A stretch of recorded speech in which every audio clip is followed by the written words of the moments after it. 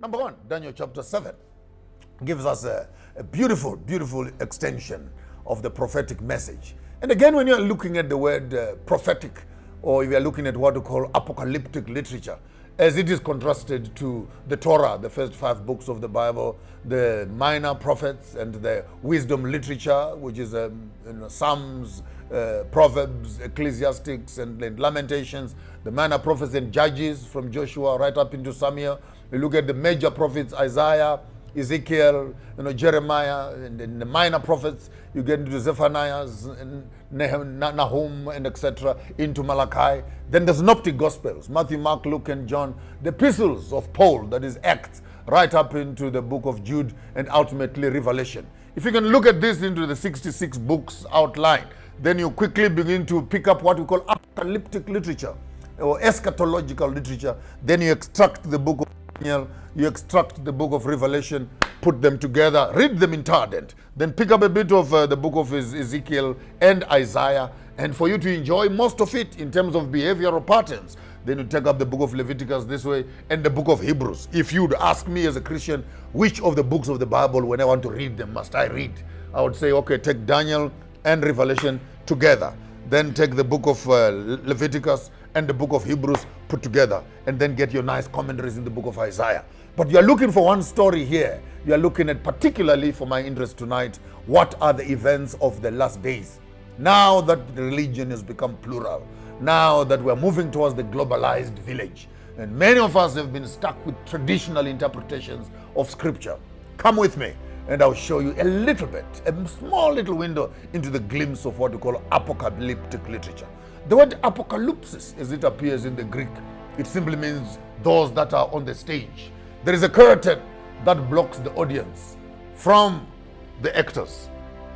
That curtain. When the curtain is drawn apart, if you have been to theater, you want that thing, the drawing of the curtain is the apocalypsis. So that the people that are watching can see what is happening on the stage. That's a revelation. That's the revelation into eschatos, into that which will come after this. So we have an eschatological literature or apocalyptic literature which allows the generations of today to look into the 3rd industrial revolution, look into the 5th and 6th and 7th and 8th industrial revolution, as the world is gathering its momentum and force towards globalization. The question is, what kind of a future are we going to be looking at? And if we believe that the Bible is the Word of God, then we need to stand with God on stage and pull away the curtains and give the audience a preview of the actions that will take place on stage. What makes soccer interesting is that I hate soccer because people always lose. So I don't support any team. I support the one that wins to avoid my heart problems. I don't want to be traumatized by anything. So people must play their soccer. The one that wins, that's the one that I support. Yeah. So I get the results first, then I watch the soccer. Then I don't mind even on the 89th minute or on the 90th minute if the scores are still 0-0.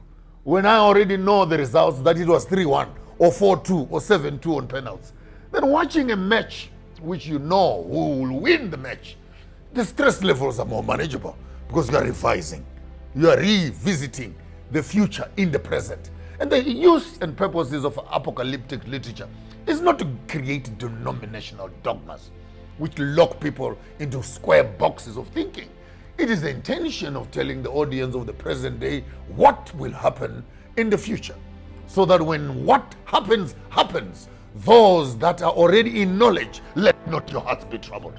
Now, that makes sense to me, because by then, when you see it happen, when you see the wars and rumors of war, and you see problems and diseases and pestilences on every side, let not your hearts be troubled. We already have the results in our hands. I wish I was still preaching to this. I said, can I have an amen out there? We already have the scores in our hands. We can see the beast, we can see the tail, we can see the horns, and we can see the wars. But don't worry, that lamb that looks like it had been injured, we know who's going to win this battle at the end. So instead of us focusing on the beast and worried, where is the beast drinking tea, Where is the beast shaking hands? Hey, you, this one is an Illuminati. He was with the beast. We don't worry about the beast because the beast is not the ultimate subject of the story.